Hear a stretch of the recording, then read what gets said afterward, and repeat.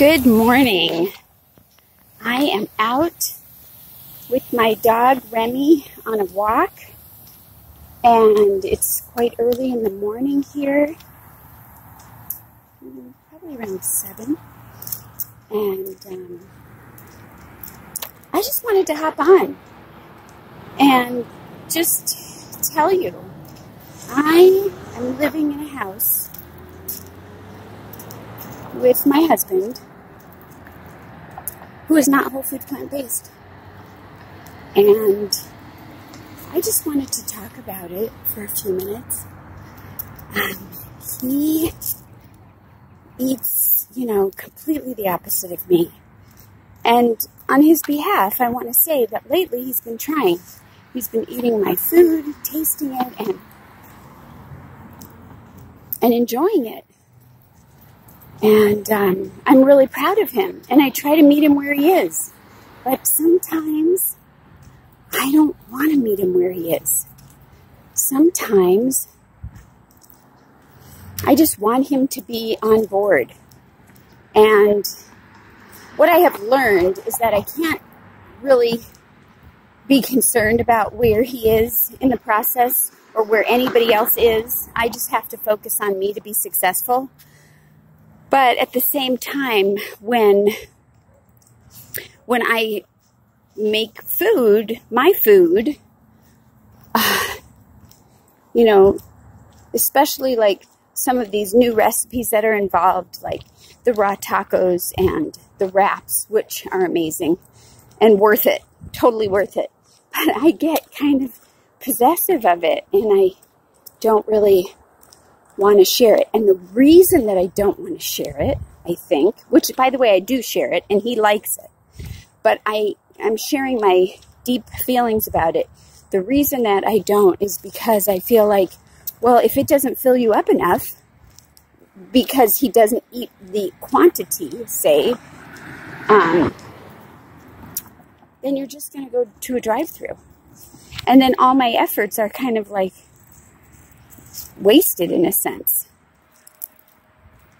So I also feel like that isn't really the truth, because I'm exposing him and I'm dropping little seeds, and maybe one day he'll come to this side. I mean, there was a time when he wouldn't even try it, so I'm happy for that. But for myself, sometimes we get tired at the end of the day. Or we're hungry because we've waited too long to eat. And then I think, well, what am I going to eat then the next day? Because I personally enjoy having a lot of leftovers. Leftovers are great because then my efforts that I put in, that sometimes are a little more time consuming, then it's like I get a free day because I have leftovers. So, but when I'm sharing the food, then I might not have leftovers. And then I have to come up with another plan. And so I just wanted to get on and share that if that is what's going on with you, you're not alone. And it's okay. I mean, it's just, for me, it's just my truth. And my husband works full time, and so he isn't available to be home and, help me. But on the weekends or when he is, he's always willing to do chopping and prepping with me. And, I'm so grateful for that. And we have fun together. And, he recently came up with a plan where he said, I'd really like to pick out a recipe, and maybe together we can cook or prep and eat it together. And we did that a time or two. The thing is, the recipes that he chose were whole food plant-based, and they were in some of the recipe books that, are very popular, that most of us have if you've been in this world for a while. But I have gone more extreme.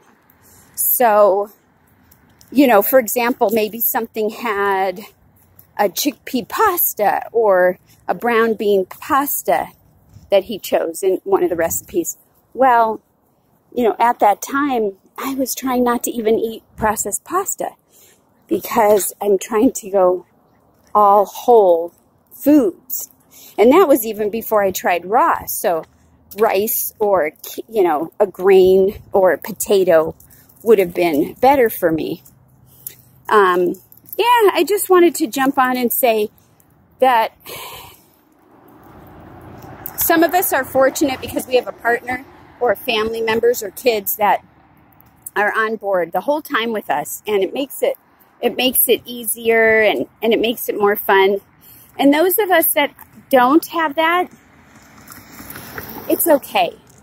It's okay.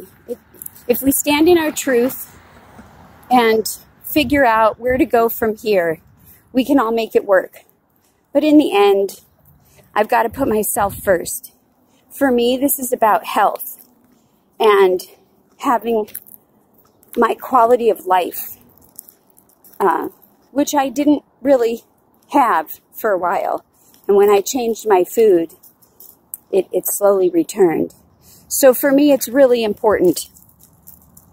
And I just wanted to share that with everyone. Please subscribe, hit the like button, and leave a comment. Tell me, does this resonate with you? I'd love to hear from you. All right. Take care, everyone.